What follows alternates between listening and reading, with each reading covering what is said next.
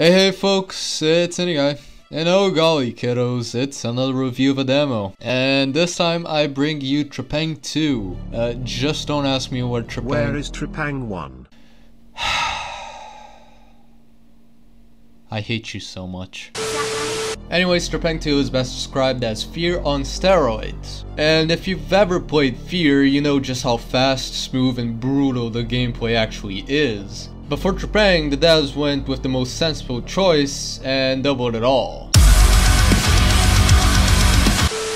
But before we get further into the gameplay, what is the story of Trepang2? Well, as you can imagine, from a demo you don't have a lot of info. Still, we already know that there is gonna be a slight paranormal aspect, just like in F.E.A.R. Only this time it's shown by the player's abilities and by a strange enemy type that only shows up in a secret level, but I'll get to that in a bit. But what really makes this game stand out from its inspirations is the abilities that the player has. You got slow-mo, and a predator like camouflage that can be used in the heat of battle to throw enemies off your track. Yes, F.E.A.R already had slow-mo, but camo changes up the gameplay enough for it to be its own thing. You might not think it does, but with the existence of camouflage, it possibly gives way to stealth sections like the one in the beginning, when you don't have any weapons. It also lets you tackle fights in a more open and free way, and lets you back out of set fights whenever you want.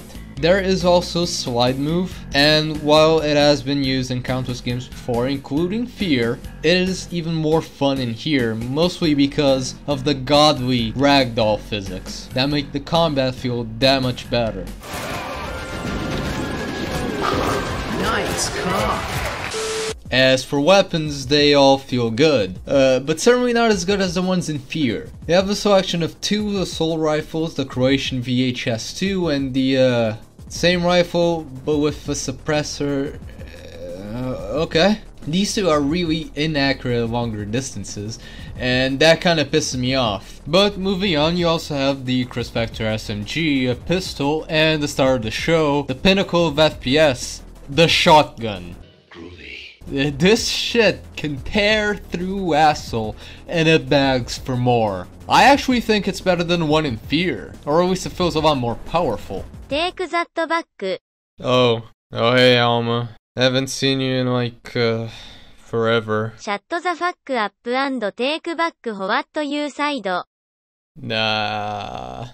But besides the campaign, there are also two Horde maps. And I've said this before and I'll say it again. It's Horde mode, it just gets repetitive after a while. In all honesty though, the map where they give you the silenced pistol is pretty cool. Since it's like playing a Metal Gear game but without the Kojima parts. Which is good or bad depending on how you look at it. Its final lesson is carved deep in our psyche. That this world and all its people are diseased. Free will is a myth. Religion is a joke. Hello? Base department? Now to the things that I think the game doesn't do as well. Remember that I said that there was a secret level when you finished the demo? Well, it isn't bad by any means, but you can see that it's really rough around the edges and kinda dumb. Basically, to get through some doors you have to press these switches, and there's zero indication to it. Fucking rough! It really is rough, but then again, this is a demo, and what's here will most likely change. To be honest, this map does throw a good curveball your way. Like this bizarre enemy type that looks like it's made out of, I don't even fucking know, fucking chocolate? These guys are a bit stronger and a lot more unpredictable than the normal soldiers, which shows that there's probably gonna be some sort of enemy variety besides just soldiers.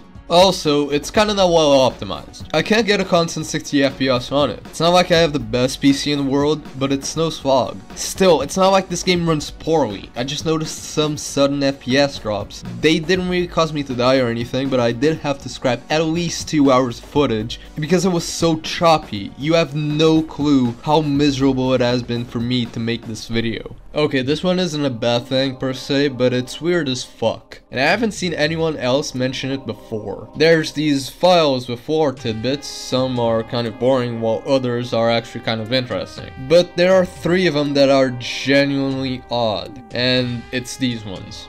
This makes me think if this is an ARG, an alternative reality game, or if this company exists and devs just put it in by mistake, or the company is sponsoring them. Because the website is totally real, and to be honest, I don't have the time, energy, or even the interest in calling or emailing them to finding out. When it's all said and done though, the game shows a lot of promise. It's fun, fast, and the best sequel to F.E.A.R we've ever gotten, and that's a big plus for me. It is kinda early to give it a permanent score, but for now I'll give it an 8 out of 10. It does need some polish that I hope it gets when it comes out, but like I said, it's really fun. You can download the demo on Steam and add it to your wish list if you think this is your kind of game. But keep in mind that there isn't a release date just yet. But well, that's it.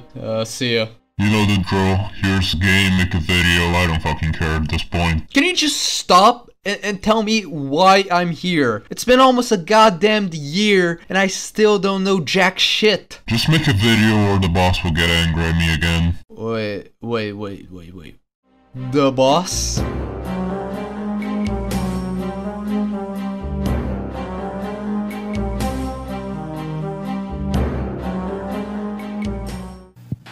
I promise you I'll always be right here. I'm right next to you.